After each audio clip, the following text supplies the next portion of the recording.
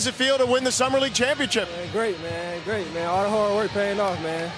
How about yourself, right? Second round pick. How do you feel you've proved yourself out here? I feel like I put myself a lot, you know what I'm saying? I just came out with a chip on my shoulder from day one, and I feel like I kept that chip on my shoulder throughout the whole Summer League. And what was it like to have the camaraderie with this squad here? It was great for me, you know, especially the experience. So for me to be able to play with them and learn from them meant a lot. Emoni, congratulations. Go celebrate. Yes, sir. Thank you. Guys, back to you. Congratulations to Emoni Bates and the Cleveland Cavaliers for winning the Summer League championship. Emoni Bates just proved a lot of people wrong, man. He just made a lot of NBA scouts look stupid, honestly. The Cavs definitely got themselves a stud, man, without a doubt. I always thought he was a talented player. Even back in his days in high school, he won back-to-back Gatorade Player of the Years at the age of 17, the youngest player to ever do that. So he was no slouch in high school. So it kind of always confused me how he fell from grace for kind of no reason. And the only reason I could think is because a couple of scouts said that he had short arms and didn't have the measurements to play in the NBA. And obviously he doesn't have the best measurements, but like, when has that ever stopped a player with confidence and skill? When has that ever stopped them from reaching the top of the NBA and becoming a star? When has that ever stopped them?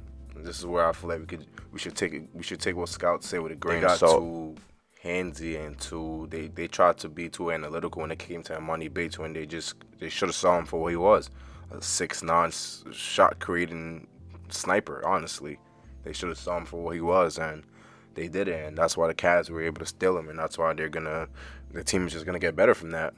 Hence why they just won the Summer League championship. And I'm not saying that Emoni Bates doesn't have weaknesses. He definitely has to work on his shot selection and his playmaking and obviously defense. But this is all things that come with playing in the NBA. Obviously, he's not a veteran. He hasn't played a single second in the NBA yet.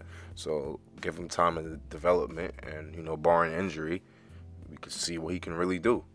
But, you know, this notion of giving up on guys who are 20, 21, 19, 17, like, it's crazy, honestly. The modern never puts too much pressure on these young guys, and I honestly feel for them sometimes. Emoni Bates he's definitely looking like he's gonna be one of the best draft steals of all time if he pans out. Definitely in the last 10 years. Whenever you ever been able to get a guy in the second round with the 47th or 48th pick, like, that's unheard of. So he's definitely proven a lot of the doubters wrong when it comes to that. Obviously, you know, his wingspan isn't as impressive as Brandon Ingram, but his game reminds me a lot of Brandon Ingram. Both standing at 6'9", 3-level scores, being able to score from the three, side step threes, step back threes, catch and shoot, pull up mid ranges, fadeaway mid ranges, finishing at the rack. They got it all. So I feel like Brandon Ingram is a good comparison when it comes to Emoni Bates. Definitely excited to see what Emoni Bates could do on the Cavs team next year.